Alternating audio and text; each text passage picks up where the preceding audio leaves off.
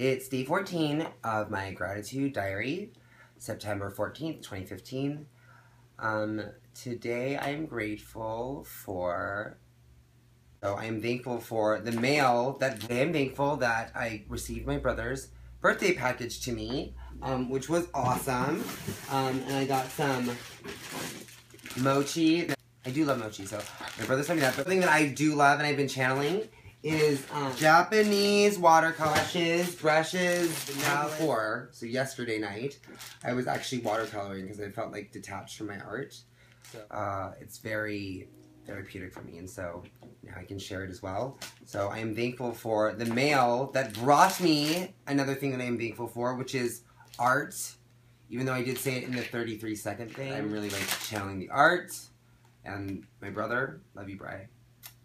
On the note of the mail, secret confession, I like to buy crystals and gemstones because I got this celestite that I had ordered. I'm going to show you right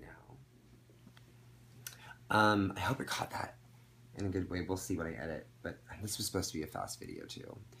It just has such a feeling to the stone. Like, it's very today in the mail, celestite. Actually, so did some citrines, and I have some baby lapis lazuli.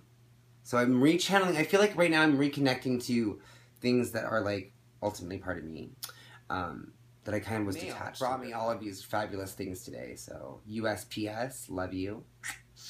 Thank you for the mail. Getting things in the mail is so nice. There's actually so many things today to be grateful for. I actually got my plant that I repotted. Okay, I have to be honest. I was a little bit concerned. I was wondering how it was gonna go. And I, build the mystery. It is so perky and happy. Look at this. It is like upright and very like, look, I'm like flicking it. And it is like bouncing back, okay? This one, I'm feeling good things about this little cutting to grow. It's a good time to grow.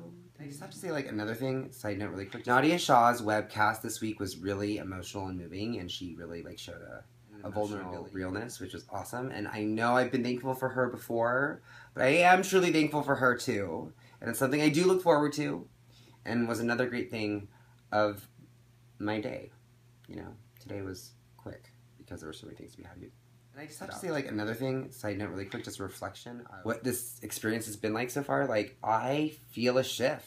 I do wake up and think, what am I going to be grateful for? Saying it and like living it and almost in an analytical way, seeing your life from a perspective of like, is there something to be grateful for in this moment? It kind of shifted me. And it's pretty cool. So we're going to keep going and seeing what happens, but I just want to be like, I feel pretty happy, and it's not like everything's perfect, but like I'm grateful. This was supposed to be a short one. I'll probably see you tomorrow. It's going to be a day full of gratefulness. See you tomorrow.